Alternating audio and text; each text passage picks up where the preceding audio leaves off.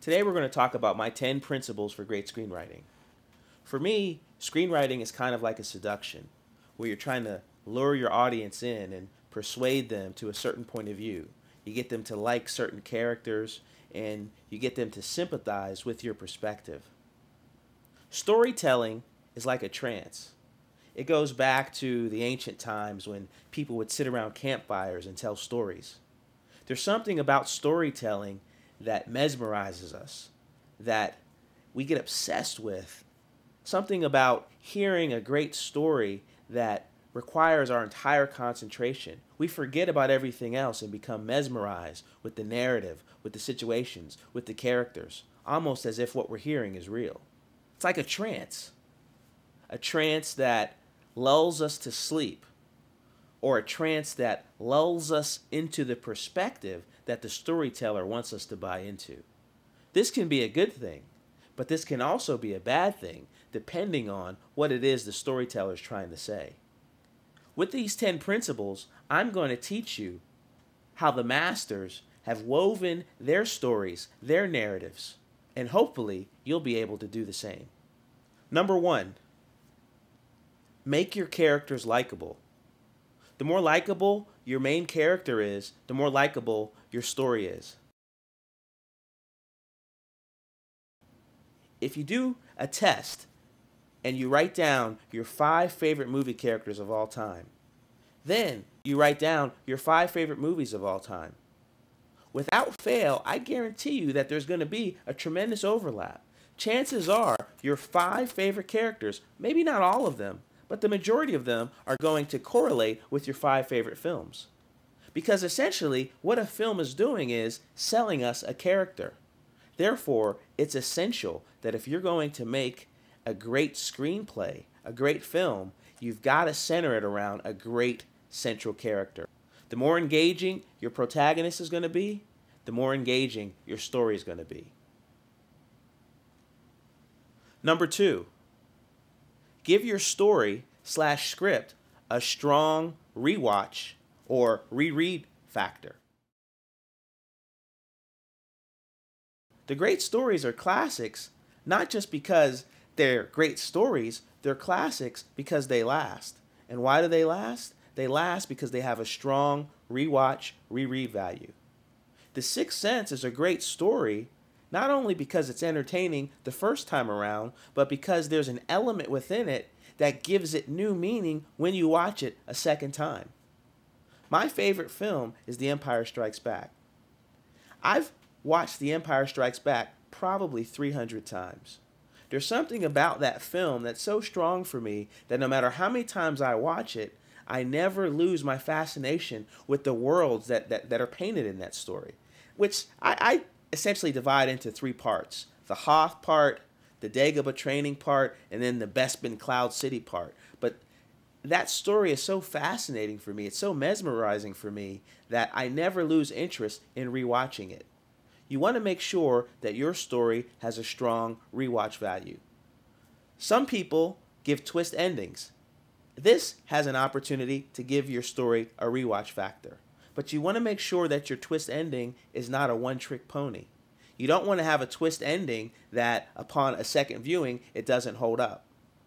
Try to tell a story that gains meaning the more times that it's seen. If your story is only going to have value one time around, chances are it's not a great story. And it certainly will never be considered a classic. Number 3, you want to have a surprise in every scene. Now, soap operas are usually associated with cheesy acting, extreme close-ups, etc.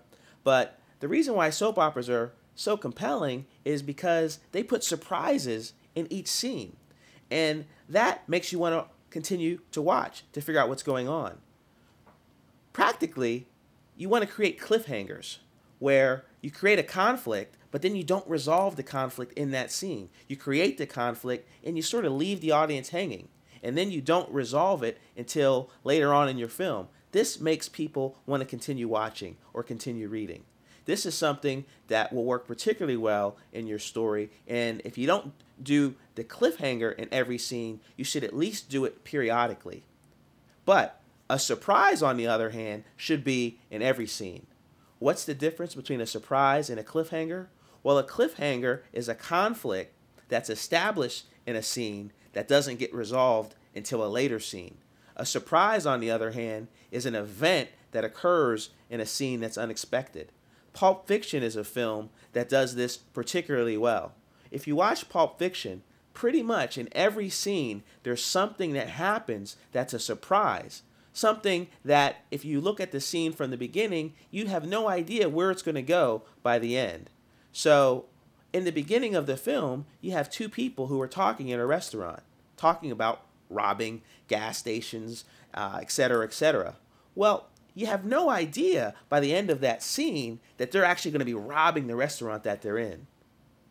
By the same token, when John Travolta and Samuel Jackson are talking, you have no idea that they're on their way to commit murder, to execute a hit. By another token, you have no idea that Bruce Willis and Ving Rhames, the situation that they're going to end up in with Zed and his buddy. And I could go on. You have no idea that Mia's going to OD, and you have no idea that Bruce Willis is going to end up confronting John Travolta and essentially shooting him when that Pop-Tart pops, although in that scene I believe it's generic Pop-Tarts. These are all surprises. It's a great film to study on how to put surprises in every scene. This is why a film that's so violent and so dark in many ways is also so popular, because at every level, every scene has a surprise. Also, it's a film that was nominated for Best Screenplay. It may have even won. I can't remember, to be perfectly honest. But I do know that it was nominated for Best Screenplay. Roger Avery and Quentin Tarantino as the writers. That's why it's great writing with a surprise at every scene. It's something that you should try to do. If you can't put a surprise in your scene, you may want to reconsider putting that scene in your film, in your script. Number 4, you've got to make your audience, make your reader ask questions. You've got to do it from the beginning of the film all the way to the end of the film. So in the very beginning, you as the writer should have a sense of what questions are my reader, is my audience asking. You want to make them ask questions, and then as you go, you want to answer the questions. But don't answer a question until you've made the audience ask new questions. This will always be the key to a great screenplay, to a great story. Make your reader, make your viewer ask questions. And don't answer the question until you make them ask new ones. Do this all the way until the end. And then at the end, you want to resolve things by answering all the questions, unless somehow it's important to your narrative to leave certain questions open-ended and unanswered. But I would avoid doing this because very often readers will feel cheated if you leave certain questions that they want answered unanswered. It seems like you're cheating them and you didn't know what you were doing and that you wrote yourself into a corner. There are ways and exceptions to this where you can do it and it's brilliant, but it shouldn't be a cop-out to writing a great resolution. After all, the ending of the film is in fact a commentary on the beginning. So where your film ends is critical, and it should absolutely be set up by the beginning. So make the reader ask questions as they're reading. This is going to give even a comedy a sense of mystery. And we all love mysteries. It's kind of like if I say, I have a secret. Well, automatically you're intrigued. Well, that's what you want to do in your story. You want to let the reader, let the viewer in on secrets. Do this, and I guarantee your reader, your viewer will turn and continue to turn pages until these questions are answered, and your viewer will continue to watch. If you're not asking questions, then chances are your viewer and your reader will also not be looking for answers. And if they're not looking for answers, they won't be watching your film and they won't be reading your script. Number 5, you want to pit characters with opposing viewpoints together in each scene. You don't want to have characters in a scene together who are agreeing with each other. Can you imagine a scene with 2 people in a car? Hi, John. How you doing? Well, I'm fine. Did you like the baseball game? Yeah, I thought it was great. I really loved how the guy hit the home run. Yeah, that home run was incredible. It's boring. It doesn't make sense. Now, I just made that up. But now, let's make it a little more interesting. Hey, John, did you go see the game? Why would I go see the game? Last time I went to go see the game, I ended up paying for everything, and you ate all my food.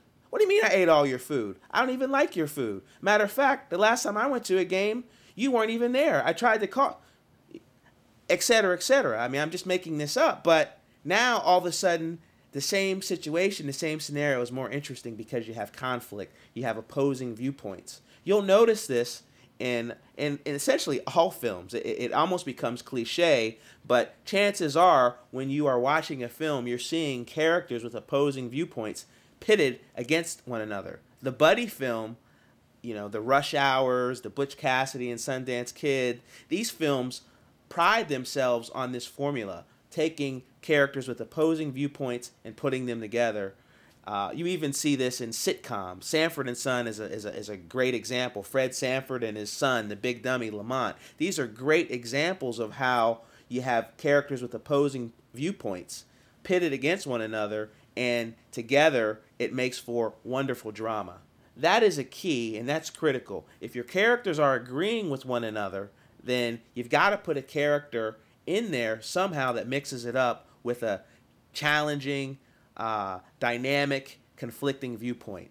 That's what's called drama. Drama is conflict. If you don't have conflict, you don't have drama. If you don't have drama, you don't have a story. And if you don't have a story, you shouldn't be writing scenes.